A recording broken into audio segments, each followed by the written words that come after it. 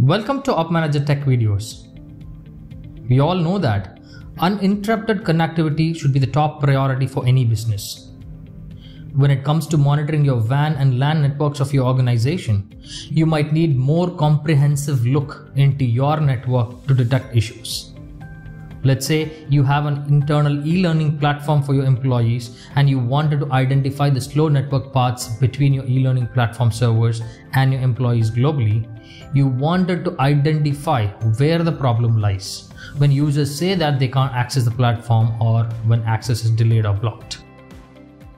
Your IT team can do this by pinpointing network segments that are causing latency or packet loss. With network path analysis, you can identify bottlenecks that might be caused because of the overloaded routers, congested links, or any issues with the network devices or even with ISPs. When it comes to issues like gradual increase in latency, you can recognize the pattern by watching them very closely and resolve them proactively by monitoring network paths continuously. This is where ManageEngine OpManager's network path analysis feature helps. It enables you to examine your network path from any source to destination. With OpManager's network path analysis capabilities, visualize network routes, maintain the path history, monitor the latency and packet loss, and also track the hop-by-hop performance of the entire network path it traversed through. Network path analysis uses traceroute and trace TCP to trace the network path. The difference between the two is that the traceroute works by sending UDP or ICMP packets that the host listens for connections on, whereas trace TCP works by sending TCP sync packets instead of the ICMP or the UDP packets. This method generally bypasses the firewall filters that might filter out the ICMP packets. Now let's learn how to set up the network path analysis in OpManager. Log into OpManager and click on Settings. Click on Network Path Analysis under Monitoring menu. To add a new path, click on Create New Path. If you want to use the OpManager installed server as a source, you can select the local machine. Or if you wish to select the source to be another Windows device, say an employee machine that sits at a different location, you can do that via an agent. Now you can select remote machine. All the devices that have the agent being installed for monitoring in the OpManager will be listed here. Enter the host name or the IP address, and that's the destination here. So the host name or the IP address of the e-learning platform server and the path name, and provide the monitoring interval.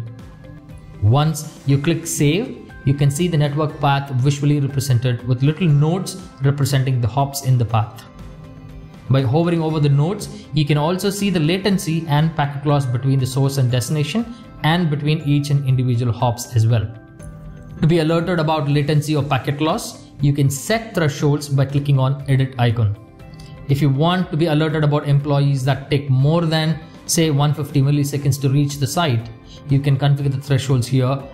If you want to be alerted about any hops that take more than 10 milliseconds to travel between source and destination, for example, just select the hop by hop drop down and configure the thresholds accordingly.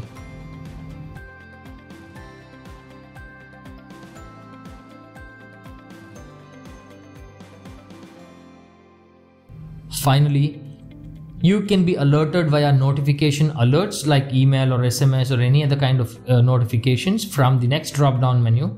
Select the profile type and the profile and click Save. So now that you have created a new network path analysis between an e-learning platform and an employee laptop, OpManager also provides the option to create a dashboard widget for this network path analysis. Simply click on Create New Dashboard, enter the name and the description for the dashboard.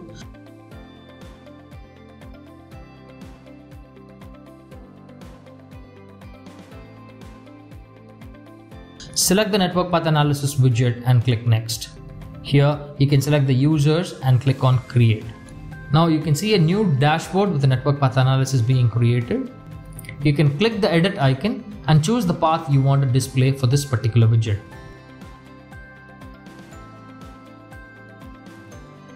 Here you can see multiple widgets about this network path analysis, which has different sources and different services as its destination.